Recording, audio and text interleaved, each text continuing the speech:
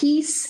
And tonight, on tonight's info session, we have as our special guest Colonel, but he is in the reserves, Colonel Grisha Yakubovich. Now, Colonel, your resume reads like something out of an absolute expert's dictionary. You've served with the IDF for 30 years, for the last part as the commander of Kogat. And at the moment, you are a businessman. So do you want to run us through that resume a little bit? I mean, we hear Kogat and we don't really know what that means. So can you give us a better intro to what you do? Yeah, I'll do it briefly. First of all, good evening from Sgula. It's not Jerusalem. It's actually, according to my expertise, Gaza, West Bank, and what's in between, but I also live in between. So it's exactly 20 kilometers from Gaza and 20 kilometers from the West Bank. So I'm in between. If I will have to run to a shelter, you will have to excuse me, okay? But I'll press pause and continue. Yeah, it continues. So I joined the IDF at the age of 18, served 30 years at the IDF, started my career as an infantry soldier. So the places that you hear in the news that the IDF is bombing in Lebanon, I served there as a young soldier, as a medic. And then I completed my training as an officer, and I was posted in Gaza during the first Intifada, 1988. I served there under the civil administration. According to the international law, when you conquer a land, as a country, as a Western country, this is what's expected from you. You are obligated to provide services to the people that you conquered. So I served in Gaza since 88 to 94. I was one of the last officers to leave when we implemented Oslo. And I was some sort of a mayor. So I was actually the last Jewish mayor in Gaza. I gave services to the people that we conquered as the IDF. In 67, we won the 6 Days War, and we conquered the Gaza Strip and the Sinai Peninsula till the Suez Canal. And then when Israel implemented the peace agreement with Israel, so we gave everything back except the Gaza Strip. I have to be honest, after 18 days of war, that Anwar Sadat, the Egyptian president that did that peace with us, was very, very smart. He knew that Gaza should stay not at his territory. And then I'm also, by the way, the only IDF officer that was honored by a Palestinian family. There's a kid in Gaza named Grisha, named after me. It's an honor given by a family from Gaza. Yes, I know I was the occupier, but I also did some friends, as people to people, as human beings. I used to visit him once a year, escorted by, I don't know, maybe the next Palestinian president, Dahlan, if and when he will be allowed to come back. Let's see how will the reality look like in Gaza after the war will end. And then my entire career looked like Gaza, West Bank, Gaza, West Bank, Gaza, West Bank, Gaza, West Bank, and then Brussels, New York, Egypt, negotiations with who, the ones that we are fighting right now. If we will have time, I will enter to those details. So I made a lot of connections, friends in Gaza, a lot of connections and friends in the West Bank, all over the world. I served under the Minister of Defense, direct command. It means when it comes to the $30 million brought by the Qatari ambassador, 30 millions, actually the first, never mind. I was also responsible on those things sometimes. So actually I know Gaza pretty well. I know the West Bank pretty well. I know the countries around us pretty well. I work with the international community. So I have a three-dimensional picture on the reality in the Gaza Strip, or as people refer to and say, the occupied territories, okay? Or we can say the West Bank. I'm not here to judge, okay? Each one of people who watch us can decide what they prefer to call those places. I will be talking about what I know, the reality on the ground, because I've been there, boots on the ground, underground, and in the air. So I also know the Gaza Strip in three-dimensional picture. I retired in 2016 as a full colonel. I was the head of the civil department at Kogat, the coordination of government activities in the territories. So my expertise was the economy of the Gaza Strip, West Bank, and the connections with Israel, infrastructure, Gaza, West Bank, and also the connections also with Egypt and Jordan and the international. And of course, I was also dealing with the international community. I'm talking about all the embassies, all the consulates, and all the GOs and NGOs. Okay, I'm talking about hundreds of people from all over the world dealing with the Gaza Strip and the West Bank. All the things that you've heard: Area C, Area B, the Gaza Strip, the border, disengagement, money, ideology, infrastructure, water, electricity. I think that we been together at one of the tours else a few years ago, and I think it was the Gaza envelope. Yes. And we saw some of the things. So this is the meaning of Kogat, okay? Actually coordinating with the PA, with the Arab world, with the international community to help Palestinians, okay?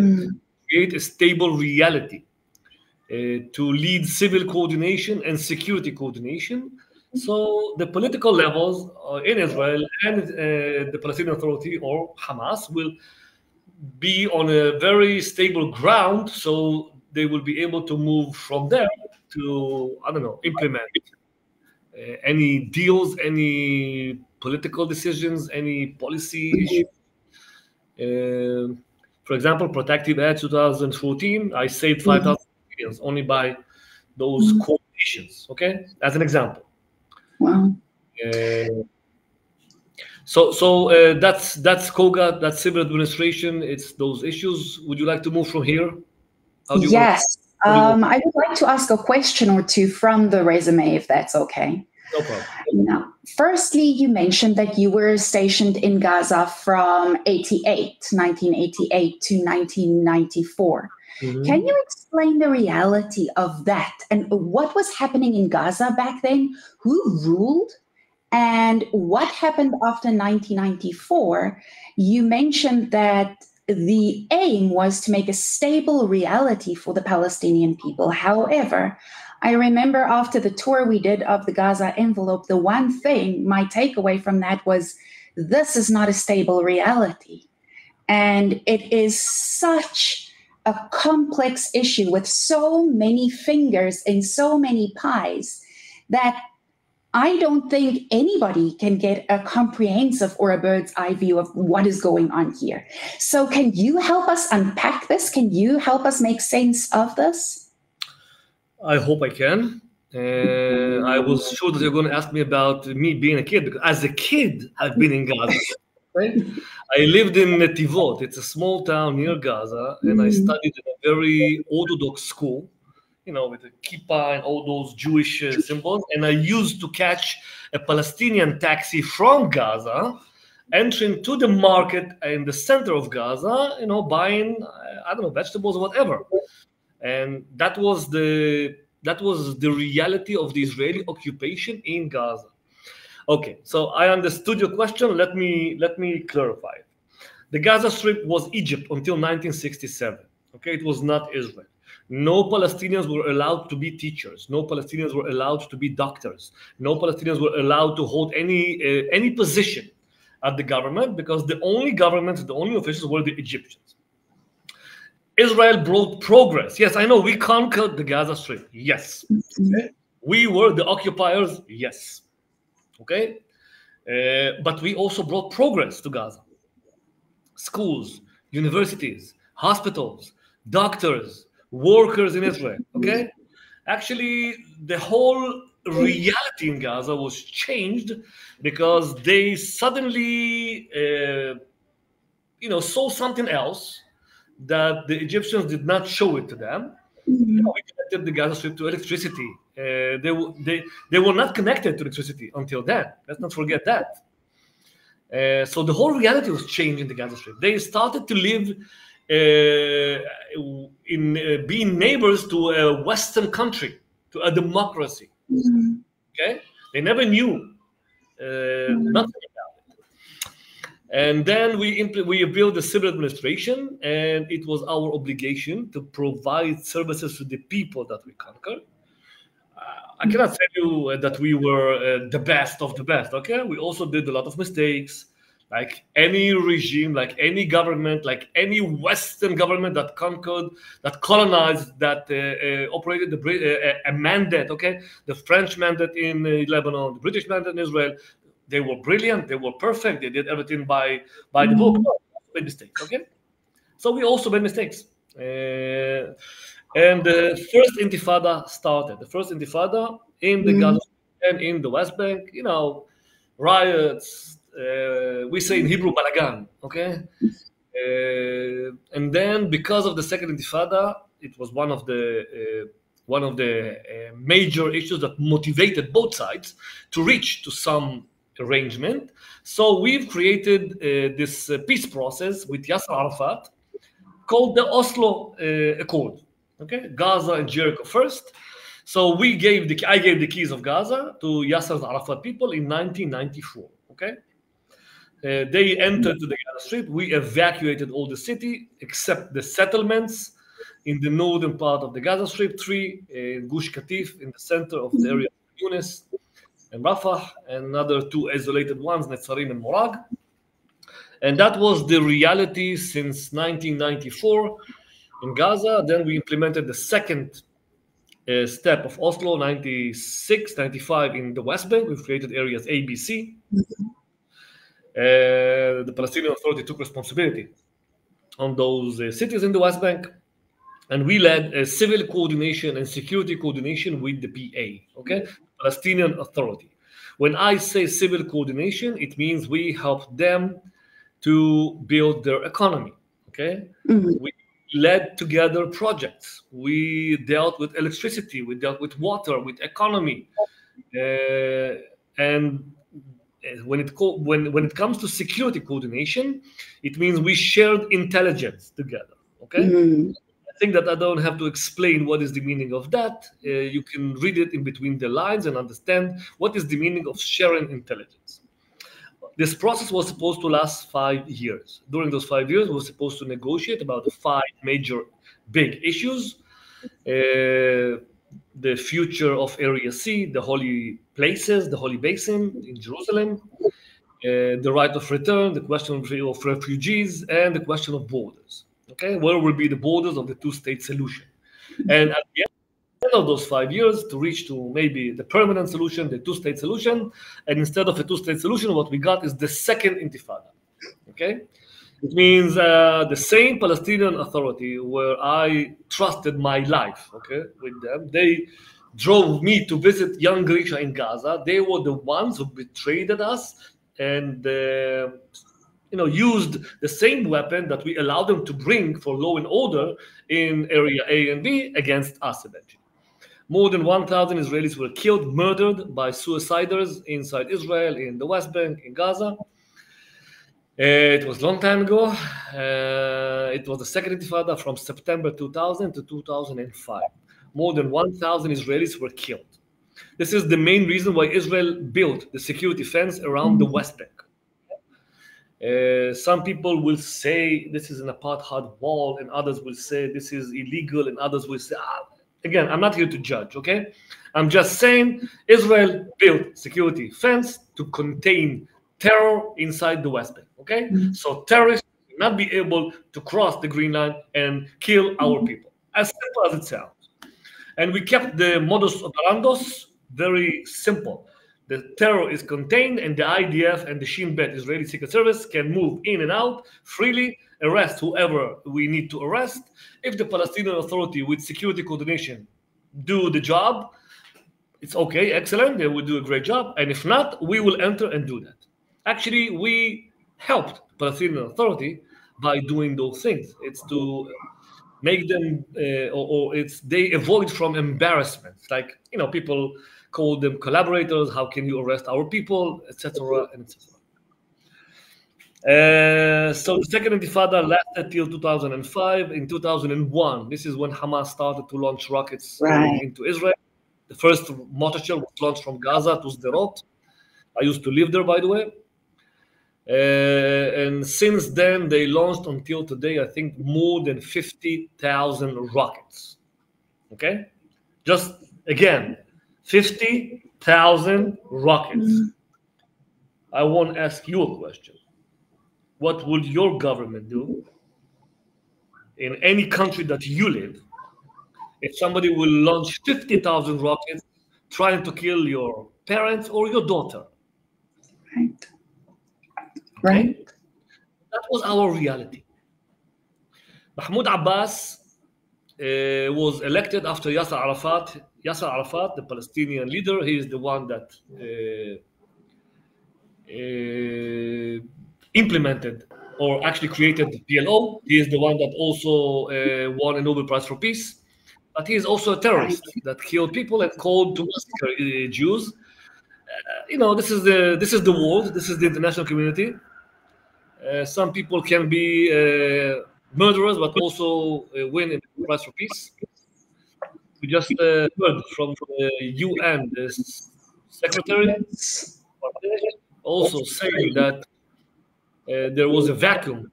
And this is why Hamas did what they did. Okay.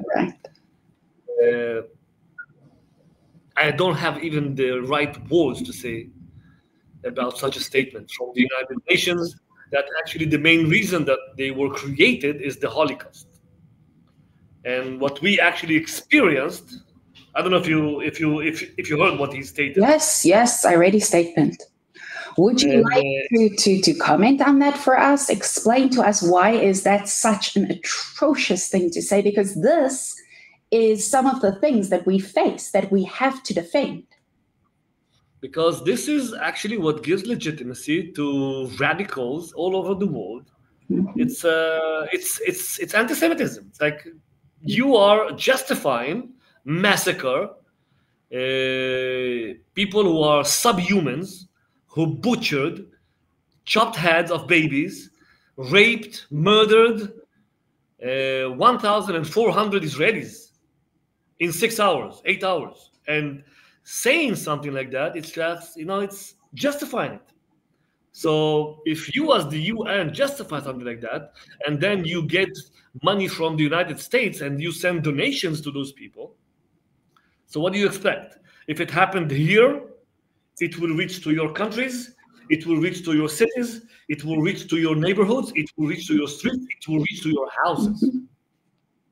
And if we will not stop it right here and now, unfortunately, you will all have to deal with and I hope that you will never, ever deal with something like that.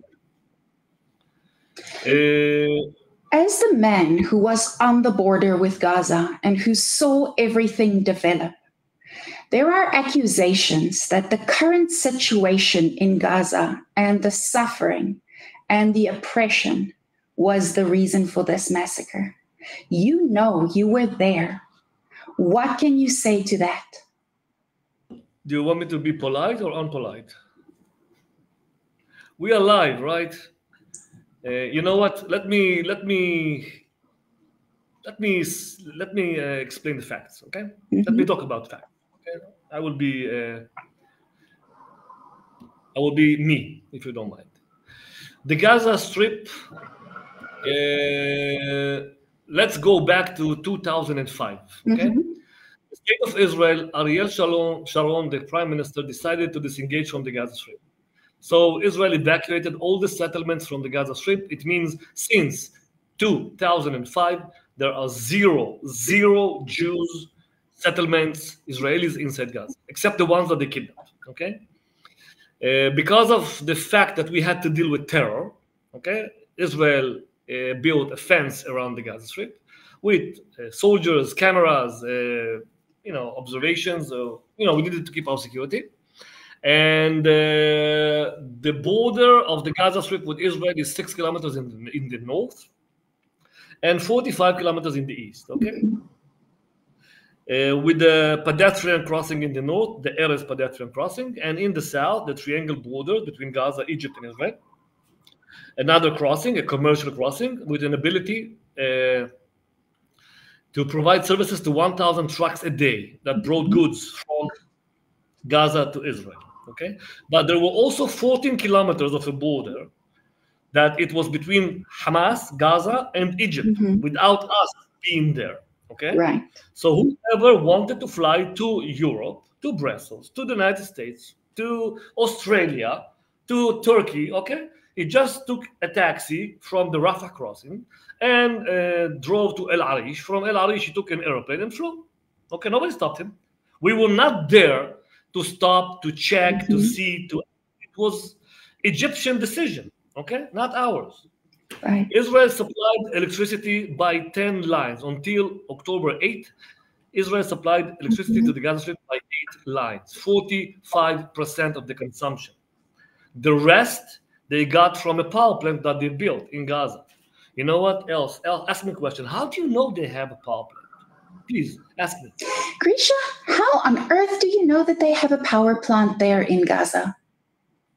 In 96, I helped them to build it. So they have a power plant with 4 turbines that the Siemens, the company Siemens, brought it. I escorted them personally from Haifa to Gaza. And actually, if it will be fully operated, they can produce the same amount of electricity that we supply from Israel. Okay?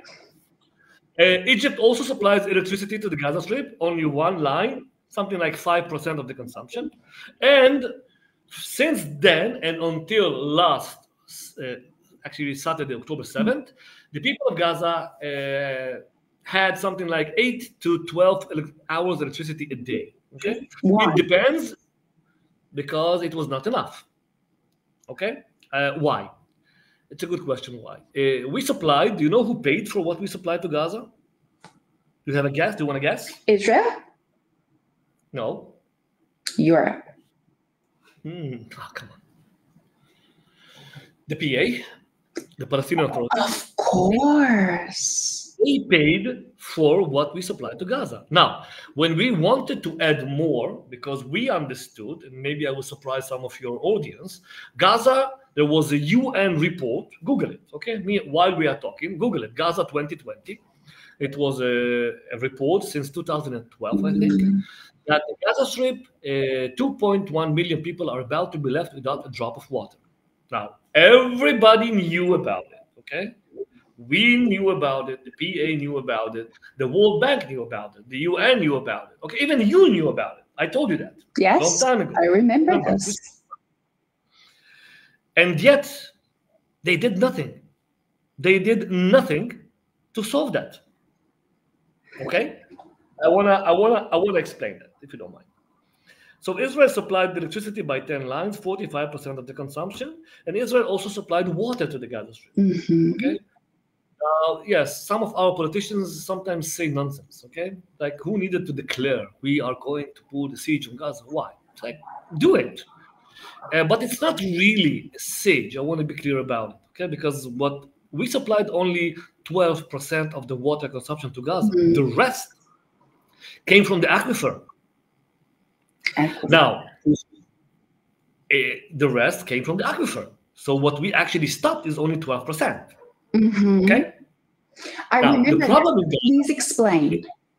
I'm going to explain that. The aquifer in Gaza is about to collapse, okay? During the year, if you use too much, okay, and you do not invest money in keeping the aquifer, treating the aquifer, making sure that it will not be polluted, okay? To do that, you need to invest a lot of money, okay? So the PA invested nothing because they relied on the international community. Hamas also had millions of dollars. I will explain how, and they did nothing. So the aquifer is about to collapse. And the easiest thing to do is to blame Israel. Right. Why not? Okay. And who paid for those services? The PA. So when I flew to Brussels, okay, personally, during my when I started Kogat, okay, and I asked for $500 million donation from the EU Parliament. They said, yes, why not? But please, if you want us to give the money to Gaza and to build another desalination plant, you need to make sure that you will solve the energy problems to Gaza. And to do that, we needed a PA. Okay? And we told the PA, guys, you need to be with us. We need to solve the energy problems. And they asked me, okay, personally, okay, let's say that we will be there and help you. And who will pay for the electricity that you are going to add? I said, guys, you, of course, okay? And they, now I'm going to be unpolite, they showed me a finger, but not this one, okay? Sorry for being rude. So actually, to add more, the PA refused to pay, and I want to explain why, okay? In 2005, we disengaged from the Gaza Strip. In 2006, there were elections. Hamas won the elections. Because of them winning the election not to the presidency, okay? It's to some sort of parliament. They had to create a unity government. So Mahmoud Abbas created a unity government, Hamas and Fatah together. We stopped coordination with such a government because how can we talk to Hamas? This is a terror entity, okay? It's impossible. Nobody from the Western world is allowed to be in touch with the terror entity. Now, we are not the Western world. We are a part of the Western world, but this is a terror entity that is close to us, okay? And it's our backyard. It's not somewhere in the Middle East. It's our backyard, okay? So the border between Gaza and where you traveled with me, it was not the border that I showed you between, Italy and Switzerland, okay? Or Brussels and Den Haag. This is the border between Western democracy and a terror entity. Why? Because Hamas was so disappointed from what they got from Mahmoud Abbas in 2006. They said, no way we are going to get that. They played the game, the deception again. Okay? They are masters of deception. And they led a coup in Gaza in June 2007. They conquered the Gaza Strip from the unity government. Fatah officials ran to the borders. We saved their lives. 300 of them were captured by Hamas and executed. Okay? They tied their hands at the back, brought them to high-school buildings that we bombed, shot them in the knees and threw them down. By the way, while we are talking to the ones who hear us, you can Google it, okay? June 2007, the coup in Gaza, okay? It's all there. And since then, we are facing two Palestinian entities. So if we all had a dream about a two-state solution, our reality was a three-state solution from June 2007. Hamas state in the Gaza Strip, Hamastan, and Fatah state in the West Bank, Fatah becoming now Fatahstan, okay? Why I'm saying Fatahstan, okay? It's a nickname to terrorists, if I may say so. Hamas in Gaza, terror entity, we had 4 rounds of escalation with them. 2008, SLED, 2012, Pillar of Defense, 2014, Protective Edge, May 2021, Guardian of the Walls. In between, there were rounds of escalations, the round in between the rounds. When I say a round in between the round, it means 4 days or 5 days of 100 rockets a day, okay? That's the meaning of what I'm saying. And we had also 3 rounds of escalation with PIJ, Palestinian Islamic Jihad, that Hamas did nothing. After each one of those rounds of escalation, we negotiated. There was a ceasefire, and they had demands. We implemented some of those demands. We did that, they did that. But eventually, this is the mistake. Because the moment you say, as a Western entity, yes, there is ceasefire. Yes, we are negotiating, not directly through mediator. Yes, we will, implement some of their demands. Actually, you are giving legitimacy to a terror entity. It means we accepted them, okay? We legitimized them, okay? As an entity, yes, as a sovereign entity, responsible on Gaza. And when somebody launched a rocket from Gaza, we bombed Hamas because we said you are responsible. But it's actually legitimizing them. And slide by slide, they came closer and closer until they built posts on the border, with their flags, with their people who guard, managing the Gaza Strip, and also having demands. And after each round, when you negotiate and you apply and you do and you give, it means they've created an equation, okay? And the equation is very simple. If you want to gain something from the enemy, and we are the enemy, use power, use rockets, use tunnels, terrorists, okay? And the moment you accept that and you give something in exchange, you pour content into the equation. And this is Israel's biggest mistake. Okay? After Garden of the Walls, May 2021, Israel allowed to 17,000 workers to work in Israel. Okay? So, included. Okay? The Erez pedestrian crossing allowed 17,000 workers to work on a daily basis in Israel, making millions of dollars. I will calculate it with you in a minute. Okay? A crossing between Israel and Gaza with 1,000 trucks a day. Okay? Now, who is the sovereign entity in Gaza? Just remind me. Hamas. Okay, so and who taxes whatever enters to Gaza? The Palestinian Authority. No. Hamas.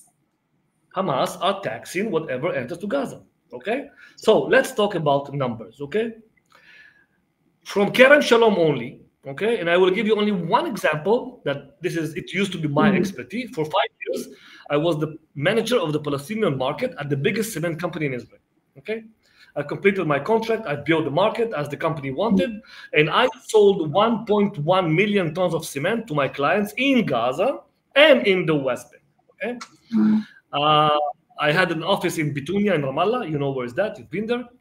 I worked with Palestinian teams, with Palestinian cars. Everybody knew me. Everybody know me. Okay, I'm a well-known personality in the West Bank at the business community. I'm also well-known in Gaza by the generation that are my age and above. Okay, they all remember being the mayor. Usually, the new tours that I planned, but they were all canceled, is usually I would bring the bus to the Erez pedestrian crossing, and I would let the people meet Palestinian workers, okay, who are coming back to work. And I did it something like 20 times, and something like 16 times, some of the workers recognized me. They told me, Grisha, I remember you. You've been the mayor. You did that. You did that. You helped me. Or, I don't know, you entered to my house, whatever, in the middle of the night. Never mind.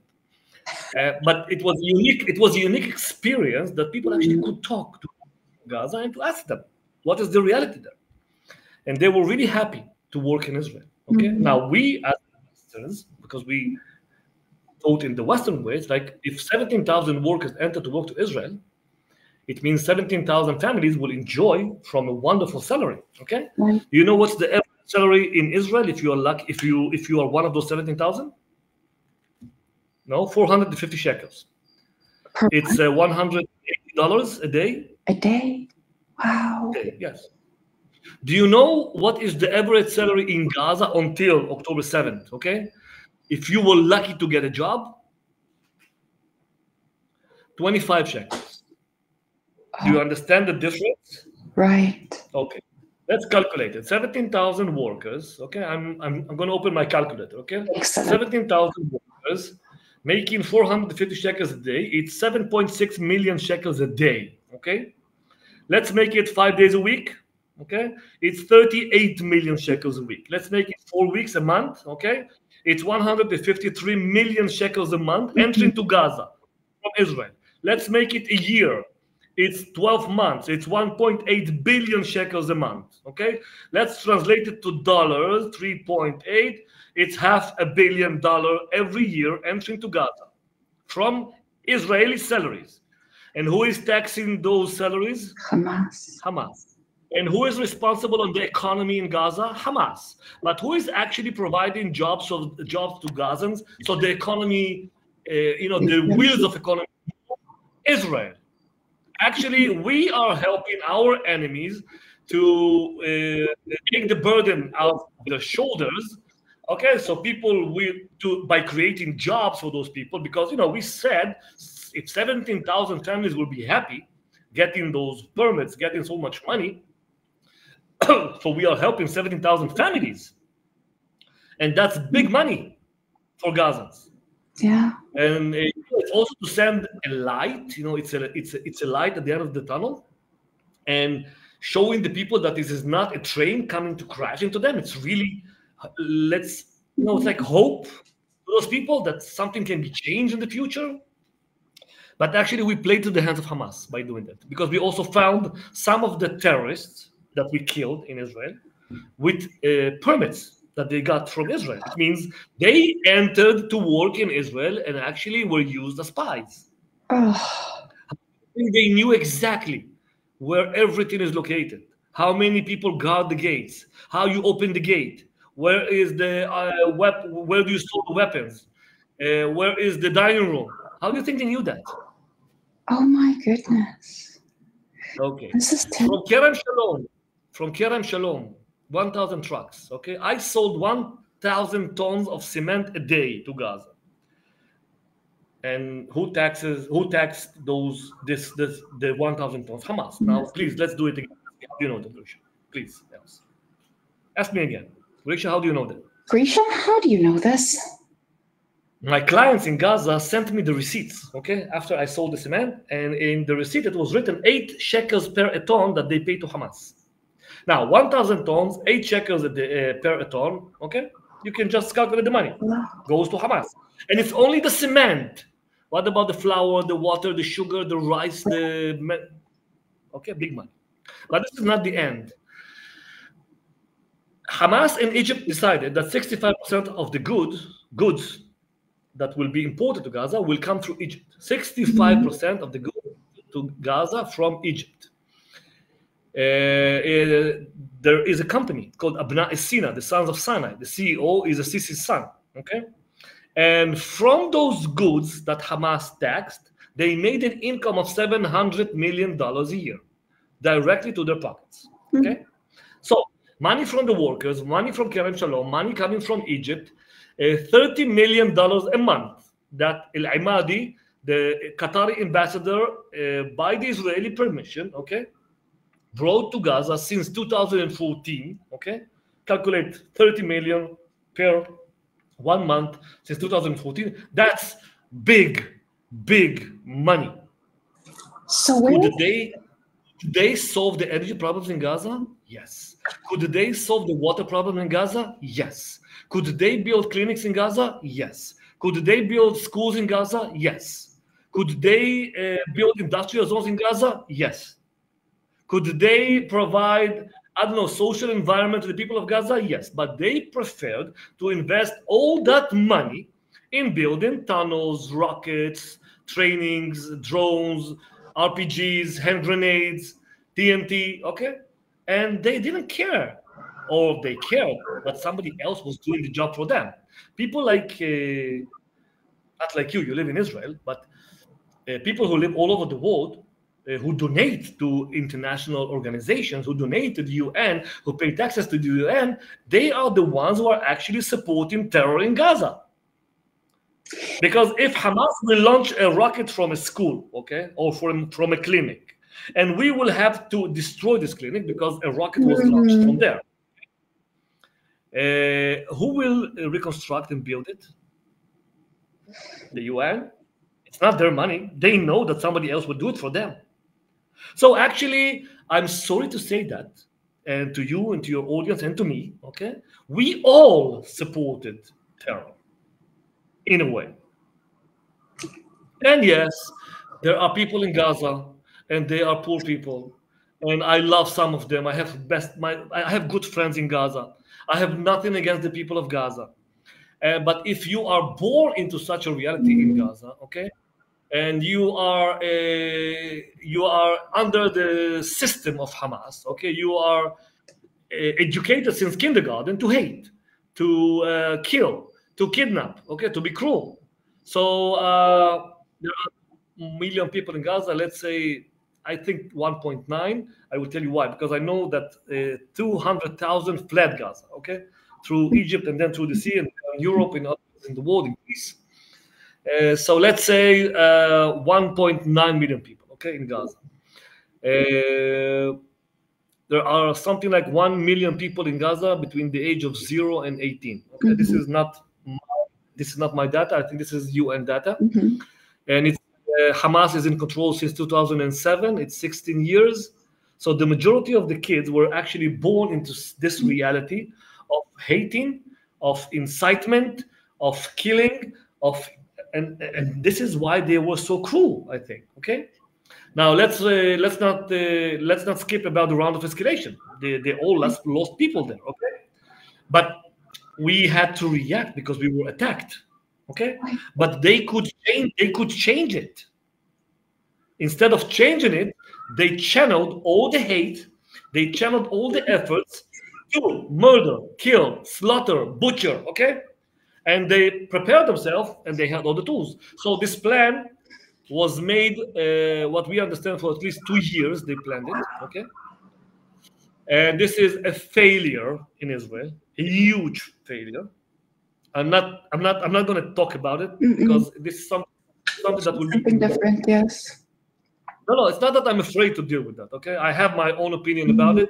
I know exactly who are the people that I think that I will blame in the future and what they should do, but this is not the time, okay? We are at war, and now we will back our leaders, we will back the IDF, but we have only one goal: to defeat terror, okay? Not more than that.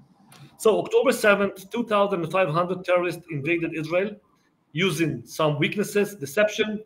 They killed more than 1,400 Israelis, women, kids, older people, soldiers, by brutality that I've never, ever thought.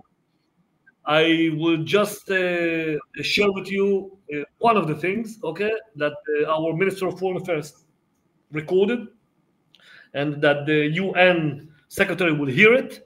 A guy from Gaza calls his parents. If you want, I can send it to you. Yes. A guy from Gaza that invaded to Israel, to one of the kibbutzim, never mind where, and he's using the phone of one of his victims, calling his father and saying, Dad, I sent you pictures to your WhatsApp. Just look at it. I'm all with blood in my hands, and I slaughtered and killed 10 Israelis, and I'm talking from the mobile phone of the woman that I just murdered.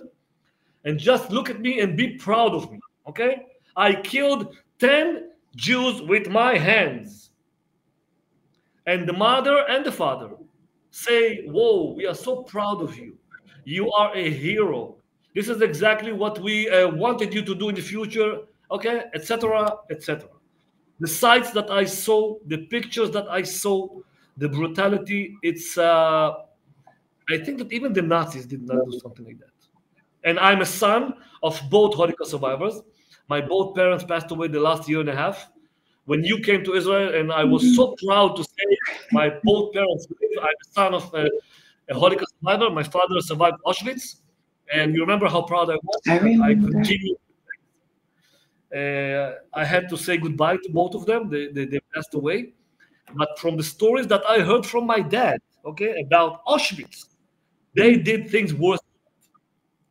It's not only crimes against humanity. It was evil at its peak.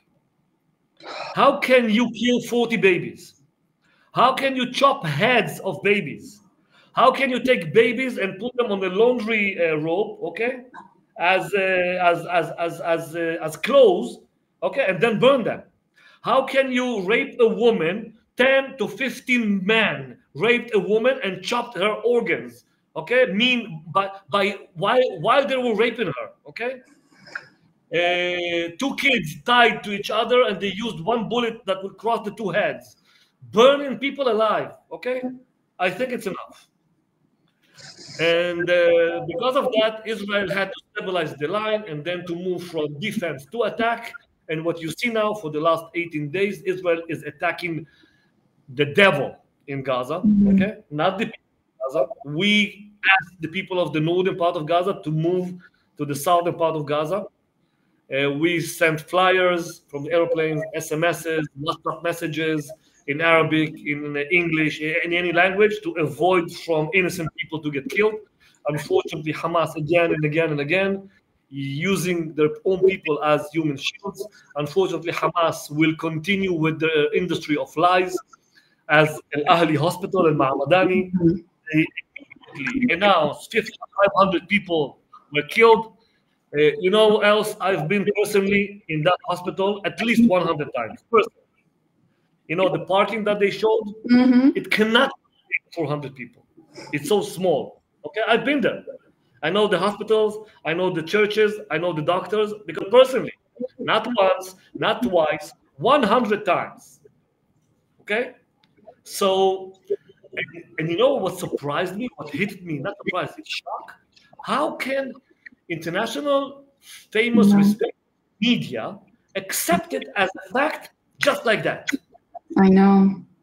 Why? I know. You know what I think? It's because we can't deal with the fact that such evil exists. We cannot comprehend that such evil exists, and therefore it cannot be true. We will not let this evil reach to you guys. And this is our mission now. This is what we stand for. What happens now, Grisha? What happens now? First of all, I want to distinguish. We call the people of Gaza 700, 800,000 people to move to the south, and aid will be there. Not everything, of course, but aid will be there because we are fighting a very, very cruel enemy, and we will implement the missions. Eventually, the IDF will be inside Gaza, boots on the ground, because the only way to kill them one by one. I'm talking about the ones who are responsible for the massacre, okay? I'm talking about terrorists. I'm talking about people who murdered, butchered. Those are the ones that their destiny is one, okay? One. It's a death penalty. Nothing less than, there's nothing else that you can do with people like that.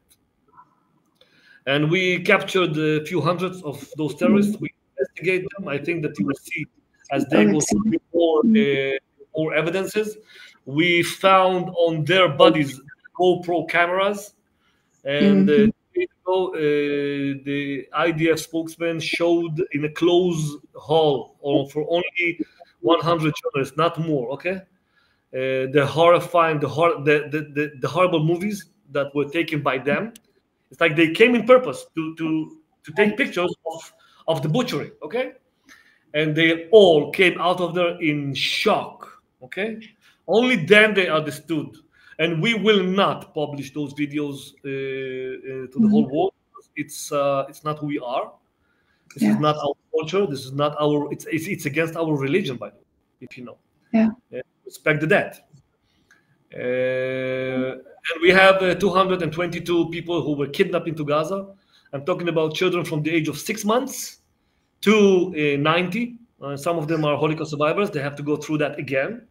Unfortunately, Hamas started a process, psychological mind war of releasing two every week, because they want to make sure that they will extend their fire management. So we will also think twice before entering to Gaza. It's a tool that they hold us. I already wrote, I think last week, Hamas's strategy. I'm going to publish it. I hope next week. I know exactly how they work. They have 6 parallel axes of strategy. One of them is fire, and I think that Israel did a mistake again. Okay, but we cannot not listen or adopt the recommendations of our allies. We are also obligated to the international law. So aid will enter from Rafah to the people in the southern part of Gaza. I think it's already 4 times that 20 trucks entered. And the Air Force continues bombing Gaza, the Gaza Strip. And eventually we will enter to the Gaza Strip. We will try to do whatever we can to release the innocent civilians that were kidnapped by Hamas into Gaza. And we will continue with the pressure to kill all the terrorists, all the leaders who are responsible to this, slaughtery, to this evil that happened on October 7th. The humanitarian issue in Gaza is an issue. Okay, this is one of the things that it's one of my expertise. This is what I did in the past, so I know something about humanitarian aid and crisis. So there are three levels of humanitarian situations, okay? One is a distress situation. Mm-hmm. Two is a crisis. And three is a disaster, okay? So now, 18 days in a war, we are at the top bar of the first situation, okay? It means distress. I'm not saying it's not difficult in Gaza. I'm not saying that the people are not suffering, okay? I'm not saying that, okay? I'm just saying that this is not a crisis yet. And I hope that with the aid that will enter from Egypt, and I hope that if Hamas will think about their people and not sacrifice them, then we can avoid from reaching to the next level of crisis or disaster. But it's in their hands. They can release the prisoners in a minute and we will solve the problem. It's in their hands. It's their responsibility. They brought it on the heads of the people of Gaza. Right. Now, they could, and I told you that, if you remember, a few years ago, Gaza could be Hong Kong or Singapore of the Middle East. And instead of that, this is an island or a strip of terror. Worse than ISIS. You know what? To say ISIS on them, it's even a compliment. Grisha, my last question to you is this. How do you feel? You spent almost 30 years close to Gaza. As an Abba, as a Safta, how do you feel? I decided to put my feelings aside, honestly, okay, because I don't want to get broken, okay? Yeah. I've seen so many sights in my life, okay? And you know what? Let me tell you something that maybe will surprise. I don't know if you, but maybe some of the audience. I worked at Kogat for 27 years, okay, as a soldier, as an officer. I reached to the highest rank at Kogat, okay, to the level of operations, implementation of missions, okay, and my whole mission, my whole life, my whole career was dedicated to one thing: help the Palestinians, okay. To build projects, hospitals, to coordinate, to spread love, to change the educational systems, coordination, civil coordination, meetings. I flew with them to Brussels, to New York. We had whiskey together, beer together. Yes, they drink, so what? Okay? And we partied together. And my best friends today, okay? My best friends today are from Ramallah. Okay? I want to show you, I'm sitting on my back balcony, okay? This is my backyard. Here, exactly here, okay? Exactly here.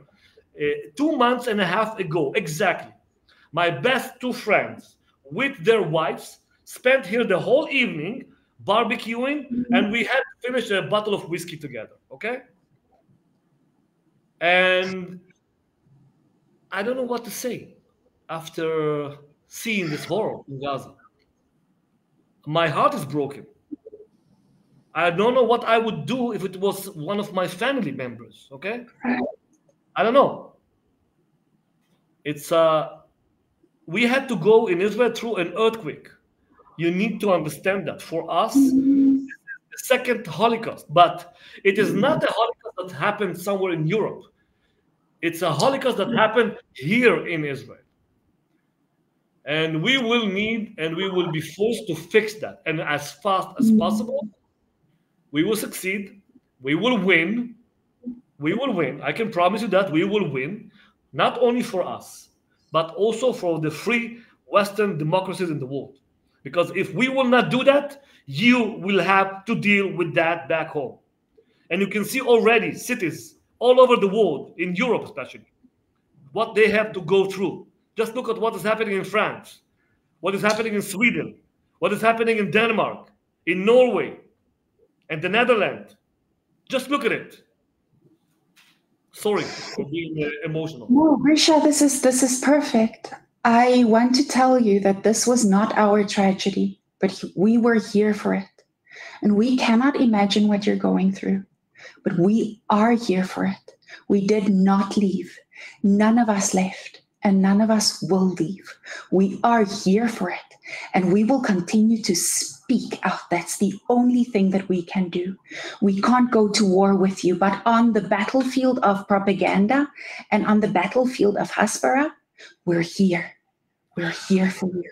This is the most important battlefield, and this is, unfortunately, again, we as the government, I'm not part of the government, so I'm doing it alone, but the government is also failing. But eventually, we will succeed with that, okay? I'm sure we will succeed. By getting you guys helping us, and we need your help now, because what I see in social media is terrible. No, it's terrible. It's terrible. I know. Thank you, Grisha. Thank you for speaking with us. Thank you for speaking from the heart. You and I will speak again. Thanks, Thank you Grisha. very much. Thank you. Bye-bye. Thank you, everyone. Have a lovely evening. This is Gaza Strip saying good night from Jerusalem.